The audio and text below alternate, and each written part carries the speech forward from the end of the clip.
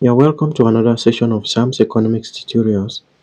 And in today's video, we are going to look at how to calculate total cost, average fixed cost, and marginal cost. So the question has been given as complete the table below by calculating average fixed cost, total cost, average variable cost, average total cost, and marginal cost, that is MC. So the output has been given us, total fixed cost has been given, which stands at 60. And the total variable cost has been given. So the first part is to calculate total cost. And we know that total cost is equal to total fixed cost plus total variable cost. So we are going to put it here. Total fixed cost plus total variable cost. So we are going to sum this. So we are going to sum this fixed cost plus variable cost. Since the output is 0 and we do not have a variable cost, so we're just going to take the value of total fixed cost, which is 60. Remember, all values are in dollars, so $60. So for the second one, we are going to add when output is 1, when the quantity produced is 1 unit, we are going to have a total fixed cost of $60 plus a total variable cost of $30, which gives us $90. And the second, after producing the second unit, that is after producing 2 units, we are going to have a total cost of 60 plus 40, which gives us 100. That's $100. The firm produces 3 units of output. The total cost is 60 plus 45, which gives us $105. So when the firm produces 4 units of output, we are going to have a total cost of 60 plus 55, which gives us $115.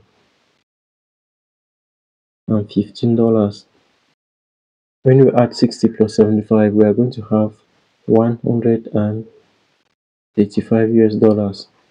So that's our total cost when 5 units of output are produced. So we look at the 6 units.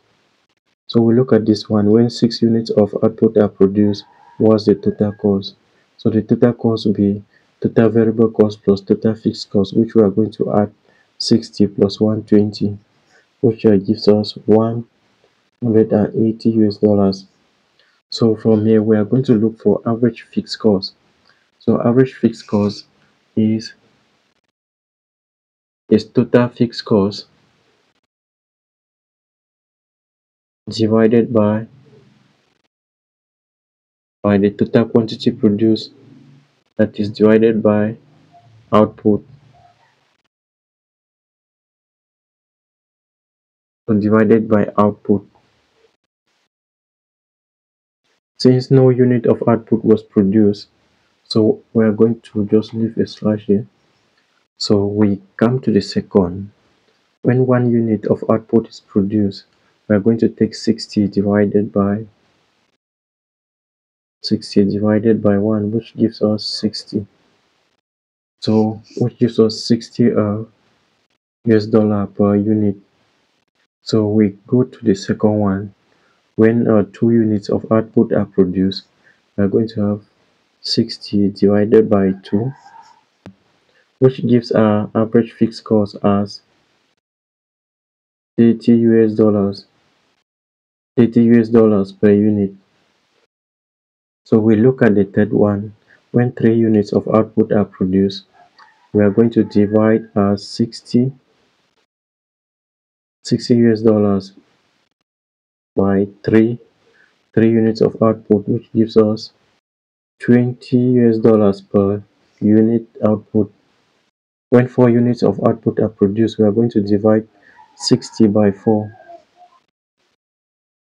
So when we do this, we are going to have 60 divided by 4 units, which gives us 15 US dollars per unit output produced.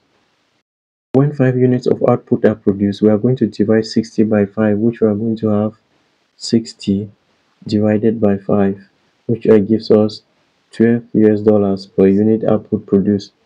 And lastly, when 6 units of output are produced, we are going to divide the total fixed cost by the units produced, which we are going to have 60 divided by 6, which gives our average fixed cost as 10. That's a $10 per unit produced. We are going to do same for average variable cost. And we know that variable cost changes as output changes. So average variable cost is equal to total variable cost divided by output.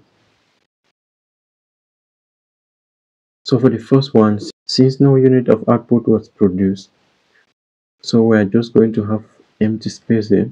So the second one, when 1 unit of output is produced, total variable cost is 30. So we are going to divide 30 by 1. So which gives us $30 per unit. And the second one, when 2 units of output are produced, we are going to have 40.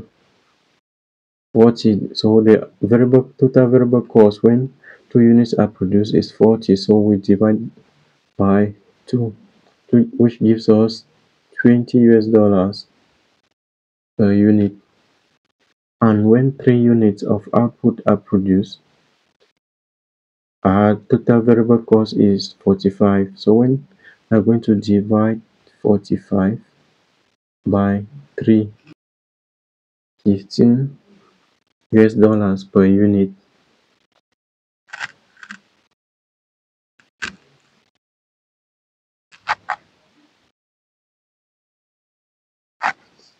And when 4 units of output are produced, the total variable cost is 55. So from here we are going to divide 55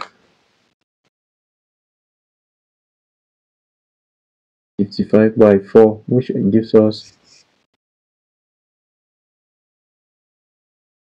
$18.8. So that's the average variable cost. So the other one, when 5 units are produced and the total variable cost is 75, we are going to divide 75 by 5, which gives us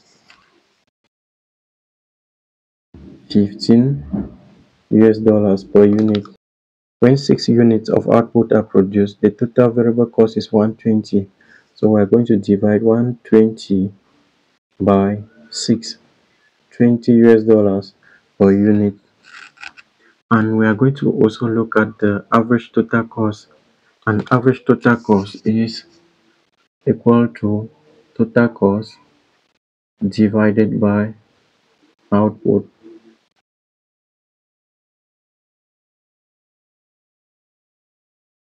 So from the first stage, we see that no unit of output was produced while total cost was 60. So we just leave this one empty. And when 1 unit of output is produced, the total cost is 90. So we are going to divide 90 by 1, which gives us 90. That's $90 per unit. And when 2 units of output are produced, the total cost is 100. So we are going to divide 100 by 2, which gives us $50 per unit. And also, when 3 units of output are produced, total cost is $105. So from here we divide $105 by 3. When 3 units of output are produced, the total cost is $105. So we are going to divide $105 by 3, which gives us $85 per unit. And when 4 units of output are produced, the total cost is $115. So we are going to divide 115 by 4, which gives us 28.5 0.75 US dollars per unit. And when 5 units of output are produced, the total cost is 135. 135. So we're going to divide 135 by 5, which gives us 27 US dollars per unit. And lastly, when 6 units of output are produced, the total cost is 180. So we are going to divide 180 by 6, 80 US dollars per unit. And lastly, we are going to look at the marginal cost. We know that marginal cost is the extra cost incurred when extra units of output are produced. So the formula for calculating marginal cost is change in total cost over change in quantity, which is output. So here we are going to look for the increase or the extra cost as quantity changes. So the first one, we are just going to leave it like that since no unit was produced. When 1 unit of output is produced, total cost increases from 60 to 90 and the difference is 30. So we're going to have 30 divided by 1, that is the change in output. So when total cost increases from 60 to 90, quantity increases from 0 to 1, so that is the difference. And our marginal cost will be 30.